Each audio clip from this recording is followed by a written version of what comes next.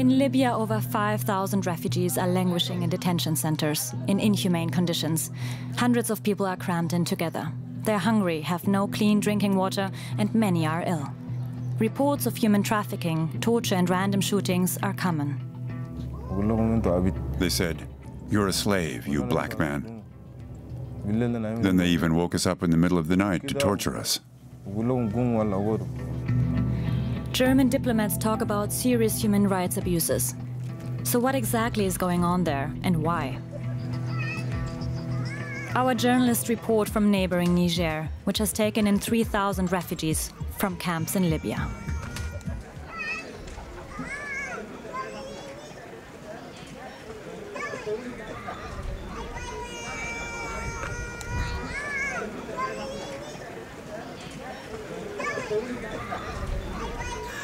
These images show the conditions in Libyan jails. They were taken by refugees in different detention centers. Human rights activists describe them as trustworthy. Through messaging services, we established direct contact with 2 refugees who've been trapped in a Libyan detention center for 2 years. Their voice messages reveal their plight. We've altered their voices to protect their identities.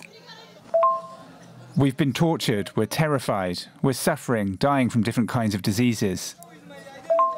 We were kidnapped. We were victims of violence. We're starving. People have died. Our life is disgusting. So we're appealing for our voices to be heard in the world. We are innocent refugees living in the land of hell.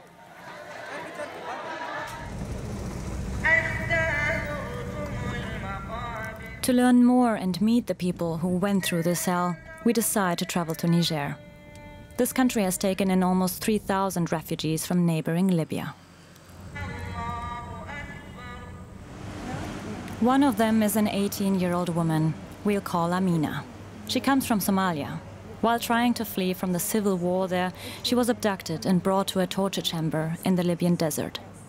Amina's abductors demanded $8,000 for her release. To up the pressure, Amina was tortured while her parents were forced to listen on the phone.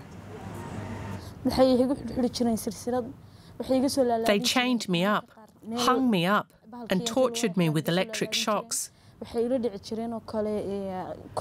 They tortured men with electric shocks to their genitals and women with shocks to their breasts until they cried and screamed loudly. They did it so they would get the money faster. The torture is systematic. The methods she describes match accounts from many other refugees. After a year and a half, Amina managed to escape. As she tried to cross the Mediterranean, she was picked up by the Libyan Coast Guard and forced into a government-run detention center. Life in the detention centres is 100% worse. There was not enough food. Once every 2 days we were given a small portion of pasta, dry bread and a little water.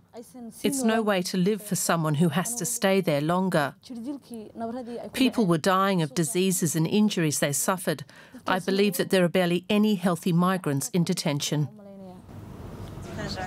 Now Amina is living in a camp run by the UN Refugee Agency. She hopes some country will take her in. She doesn't care which one, as long as it's safe. Alessandra Morelli is the UNHCR's representative here in Niger. She works closely with her colleagues in Libya and knows the conditions there. What happens in these centers is the contrary of life, is the contrary of respect, is the contrary of human rights, and it's the contrary of the right for every person to feel protected. She believes the international community needs to do more, as almost 5,000 refugees are still being held in Libyan detention centers. Everybody should feel responsible to make this stop and to find alternative, human alternative.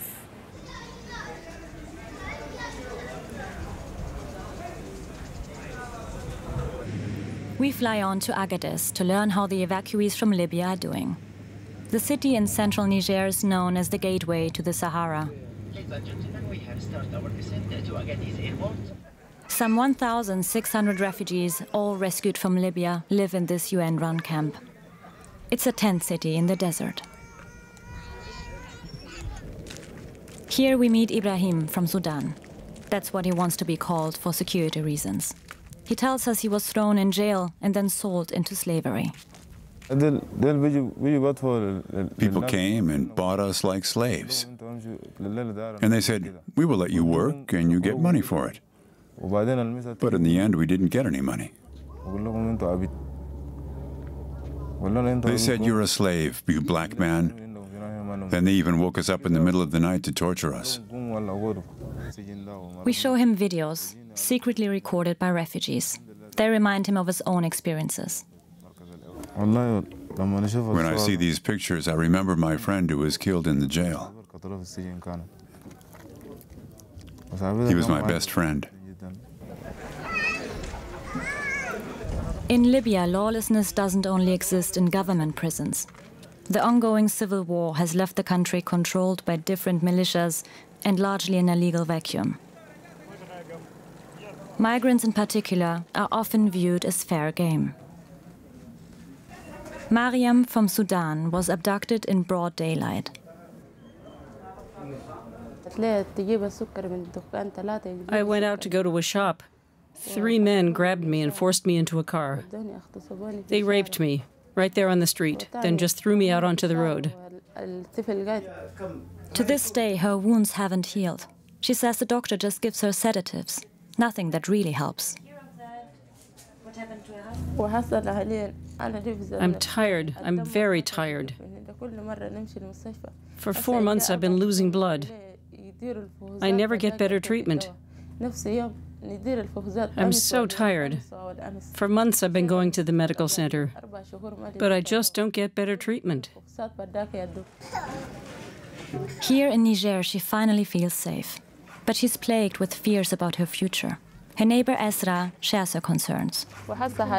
So, tell me, how are you doing these days? Not well. I feel like I have no future. I've suffered so much. I want my children to go to school and learn something so that they don't end up illiterate like me.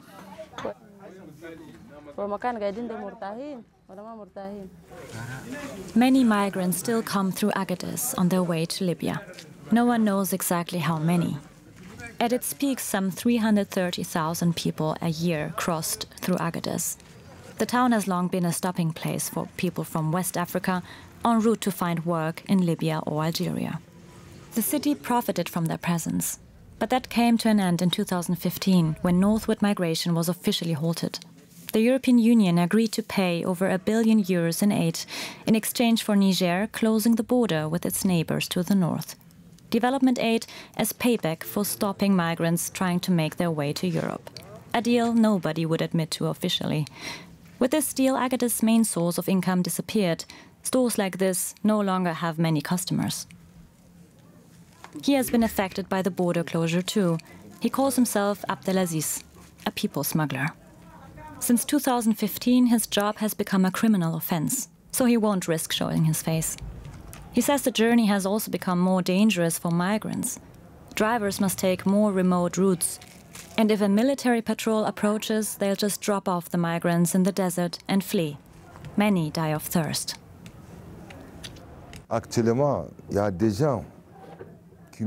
More people are dying in the Sahara than before. You don't know where they are. The Sahara is huge, so you find them 3 or 6 months after they die.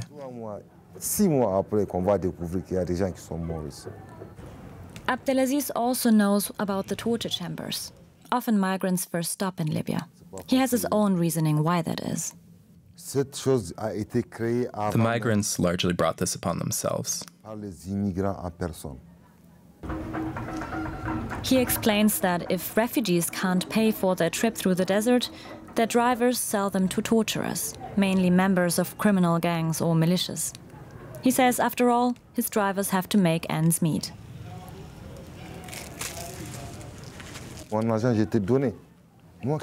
They say, I spent money on your behalf. I want to get it back and churn a profit. That's why they started torturing people. For him, there's no room for compassion. Business is business. Do I help migrants? I do this to earn a living. I wouldn't do anything that's against the law to help them. Many refugees are aware of the dangers, but they won't let that deter them. To find out why, we make our way to one of the so-called ghettos on the outskirts of Agadez. Here, people smugglers hide migrants away until there are enough of them to turn a profit. Each passenger must pay around $500 for the trip through the Sahara. Ousmane Baldé is one of them. He's already set off 3 times, but each time he was picked up by the military at the Libyan border. The route through the desert is not good. Libya and the Mediterranean aren't good either. But what else should I do? When you have no other option, you must have a clear goal. And the goal for everyone here is Europe. There's no question about that. As a Guinean, Ousmane has little chance of being granted the right to stay in Europe, but that won't stop him. Europe wants to close the border. We, the young Africans of the 21st century, are fed up with Europe. Even though I want to go to Europe, I hate Europe. Why? Because these days Europe couldn't survive without Africa. Africa is rich in diamonds and uranium. Niger is the biggest uranium producer, and yet we pity its children. My country, Guinea, is one of the biggest producers of bauxite. After Australia, it's Guinea. I studied geology, and I know that. But who profits from it? It makes me angry. It makes me sick at heart when I see the xenophobia, the masquerade. What is Europe doing to us? The anger and despair are palpable here, but so is the hope for a better life.